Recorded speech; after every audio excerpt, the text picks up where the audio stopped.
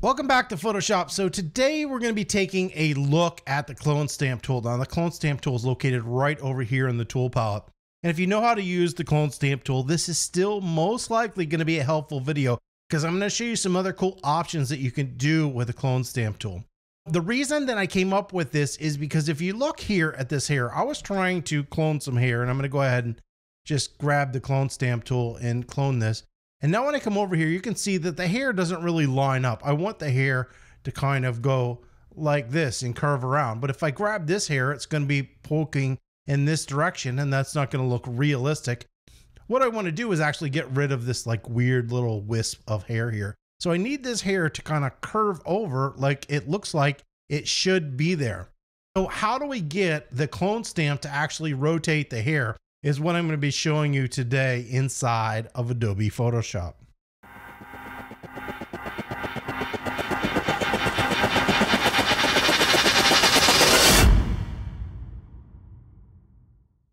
Now the first thing we're going to do is I'm going to come over here to this image, and what I'm going to do is just show, for those of you who don't know how to use the clone stamp tool, how it works.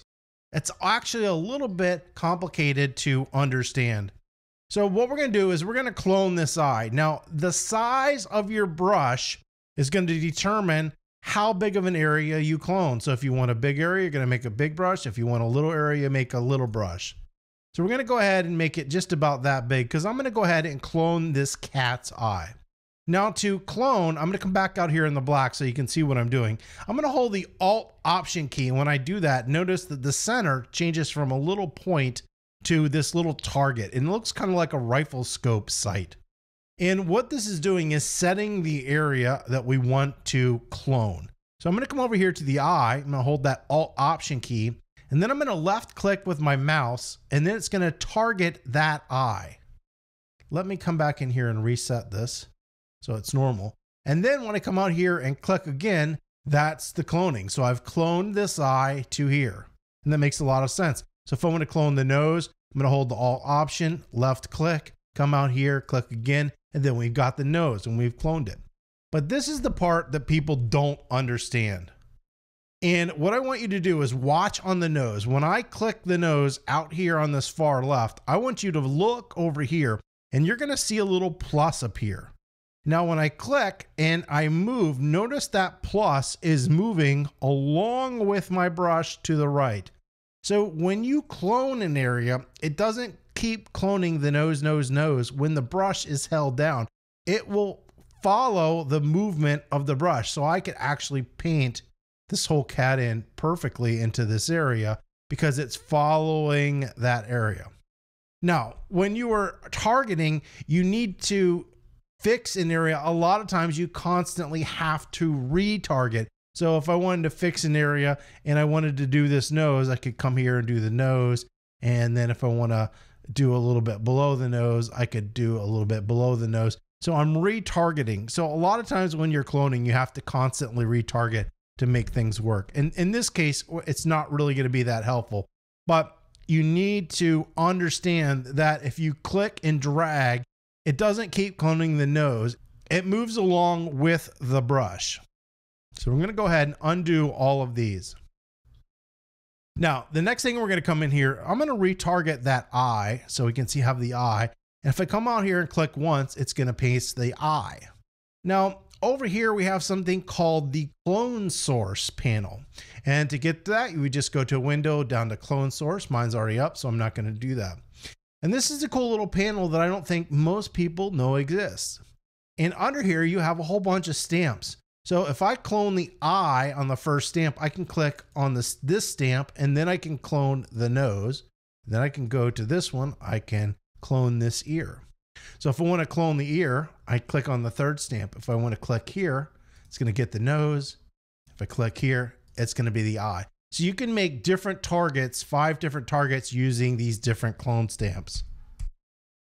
Something else that you can do is you can actually rotate the eye. So if I click here, it's going to be an exact duplicate of that eye. But if I come over here to where it says width and I click this little box with the arrow, it's going to flip it 180 degrees.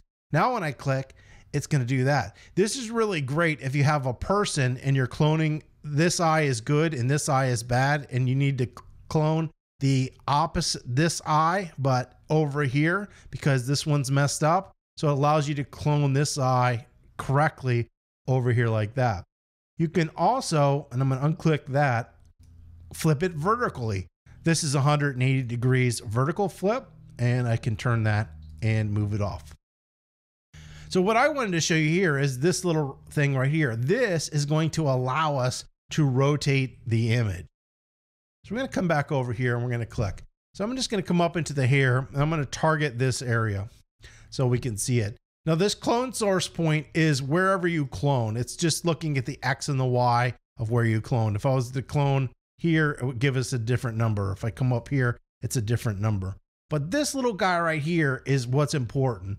So I'm going to come up here and you can see that is the hair in that direction. However, we don't want it that direction. We want it to rotate this way a little bit. So what I'm going to do is I'm going to hold the Option and the Shift on a Mac, or the Alt and the Shift on a PC. And then I'm going to go ahead and grab these two little greater than, less than arrows. And that is where the comma and the period are. So I'm going to click, hold those keys, and then I'm going to press on the right one, which is the period.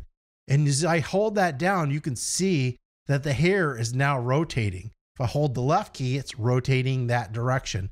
And as I do that, notice that this number is going to be moving. So once again, hold the Option Shift or the Alt Shift, press that arrow key, and then that's going to rotate. So what that's going to allow me to do is rotate the hair. Now I'm going to probably have to do this a couple times, and that was too much to get it to look like it's bending into that area.